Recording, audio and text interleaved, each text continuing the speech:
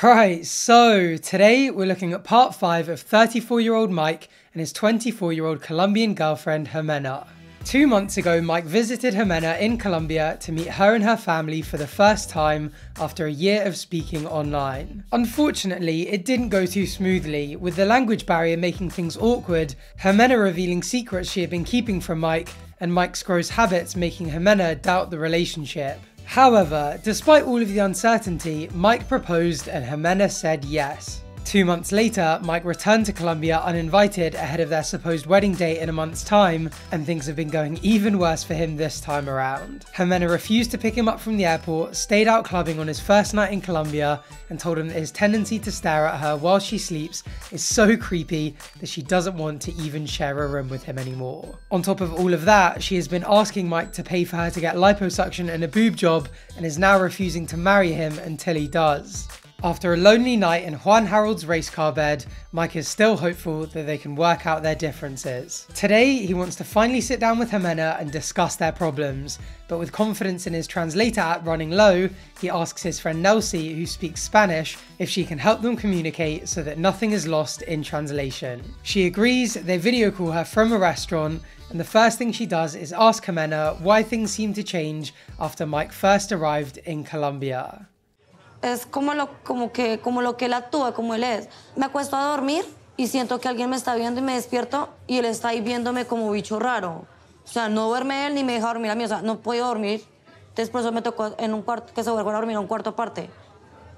Like a weird bug. Poor Mike's getting roasted and he doesn't even know it. Even Nelcey's having a little giggle at this one. And if that didn't make it clear enough to her where this is going, she goes on to ask Ximena what she likes about Mike, and although she starts off by saying that she did used to love him, she quickly follows it up by reeling off a list of all of his gross habits that she absolutely hates, like his burping, his farting, leaving dirty clothes everywhere, tracking dog poop through her house, and of course, the whole staring at her while she's sleeping thing. Understandably, in return, Nelcey wants to know why Ximena continues to stay with Mike and accept his money, given she dislikes him so much.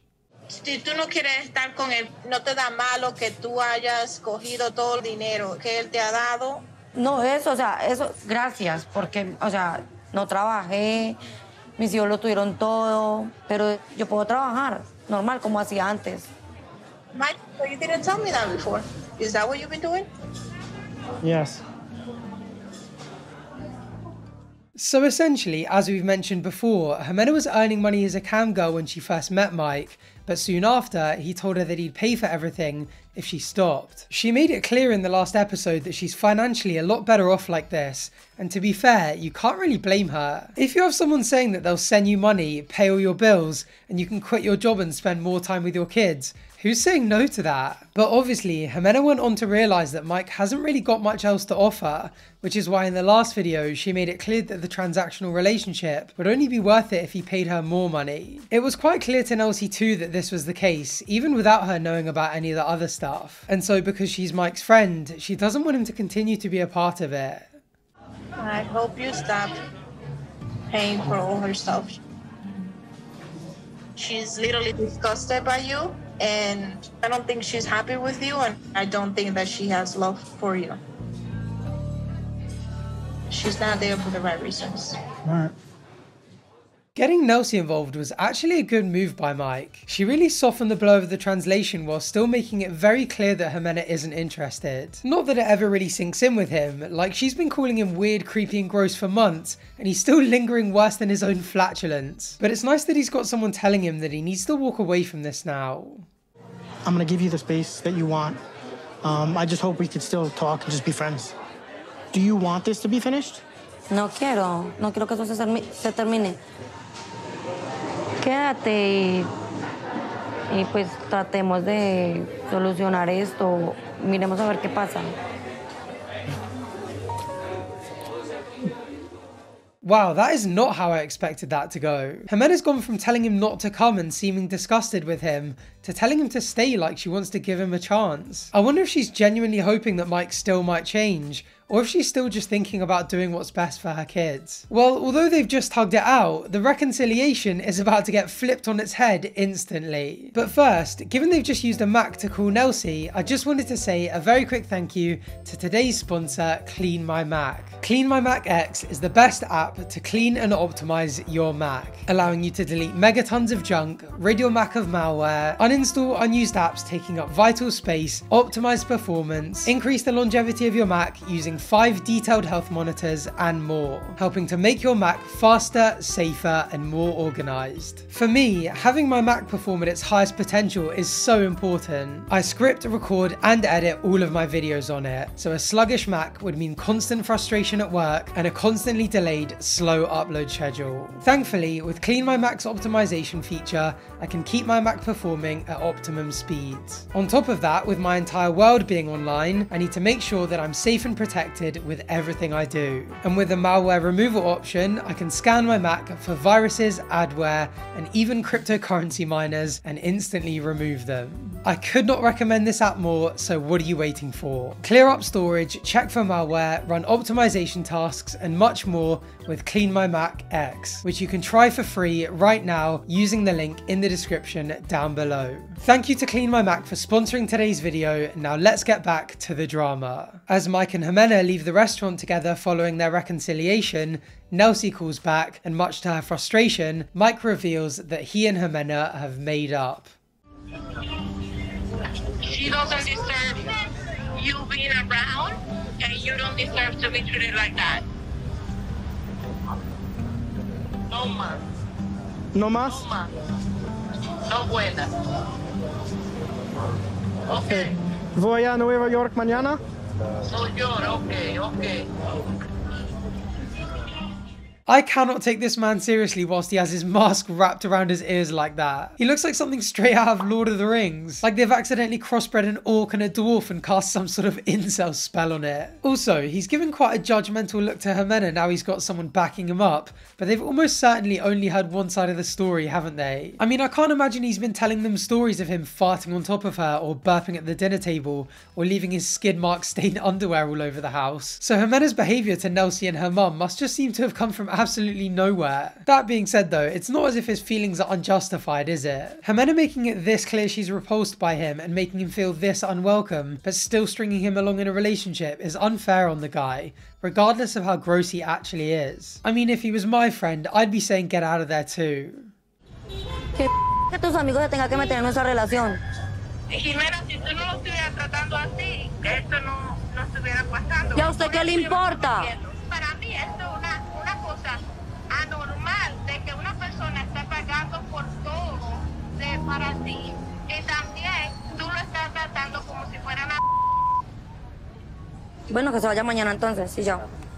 Nelcey once again repeats to Mike that Ximena isn't interested in him and is actively disgusted by him, and she says that if she's telling him anything different, it's because she wants him to pay for stuff. Nelcey's mum also jumps in to say that she's been sending messages around the Dominican Republic looking for a new girl for him, and she tells him that nobody deserves to be treated the way he's being treated. As a result, he really does threaten to leave, and it soon becomes apparent that Ximena doesn't actually care as little as she makes out.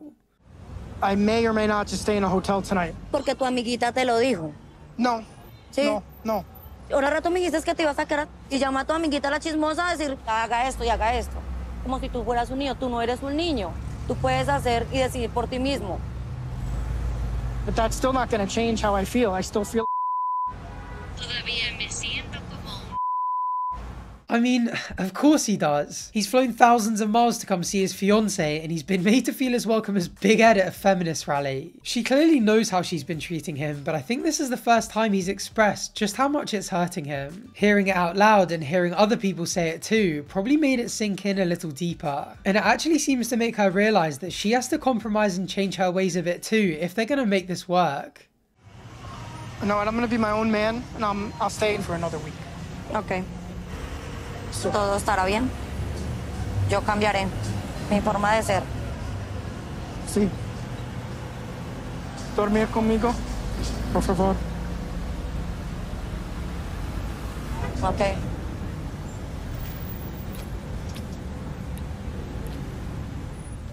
This This plotline is nuts. It's like it was written by a really bad writer who can't figure out which way he wants the plot to go, and can't remember how the characters are supposed to be feeling at any one time. Ximena's gone from being disgusted by Mike to wanting to sleep with him, and Mike's gone from wanting to leave because he's been treated so badly to wanting to stay in case there's a chance he can sleep with her. And there's no prize for guessing what happens next.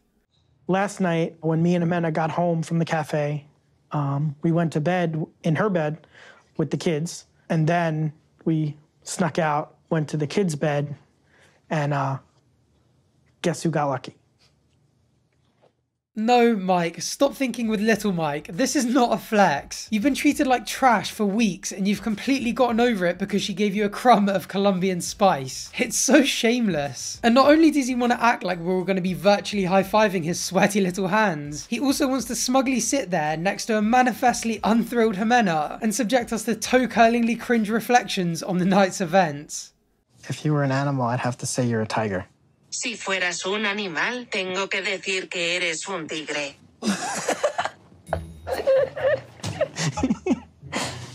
So what kind of animal was I last night?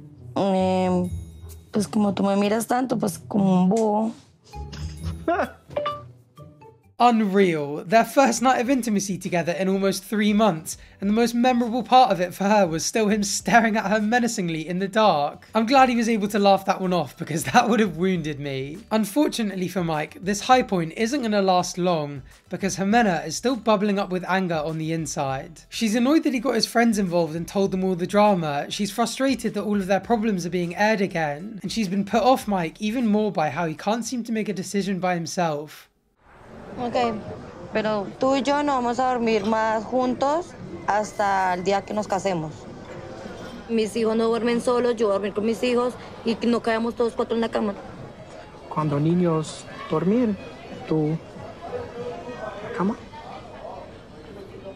Dormiré contigo después del matrimonio. This is actually getting silly now. When you guys said that this was a roller coaster, I expected a fair amount of up and downs, but this is ridiculous. They could literally be walking down the aisle in one clip, and I would not be surprised if Mike was on his knees in the next one, begging for a chance at redemption, because he farted halfway through her telling her vows. And also, I cannot believe he genuinely thought he was going to entice her into bed by giving her that creepy Kubrick stare all over again.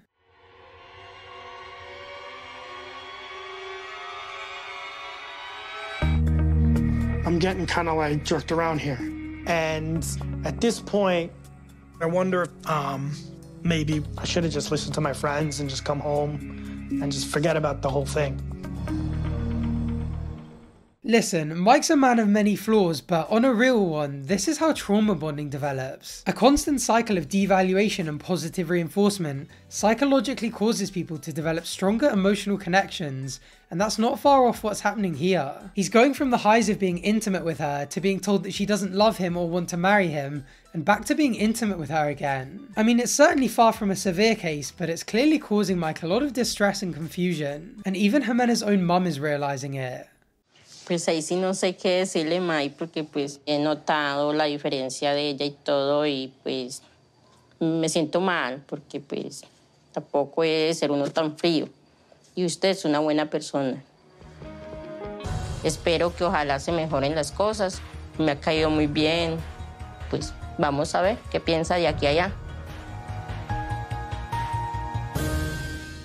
It's hard not to feel bad for Mike given how he's been treated, but at some point he's got to take some responsibility for what's going on. If he doesn't like it, which he clearly doesn't, he needs to just leave. But if he continues to put up with it knowing it's a transactional relationship, and knowing that she's not that into him for anything other than his money, he's going to have no one to blame but himself when the inevitable happens. Unsurprisingly, next up, things reach a cataclysmic climax. So if you don't want to miss the pair's ultimate showdown, please feel free to subscribe down below so you can catch that video as soon as I upload it. Thank you for watching, and hopefully I'll see you on the next one. Bye for now.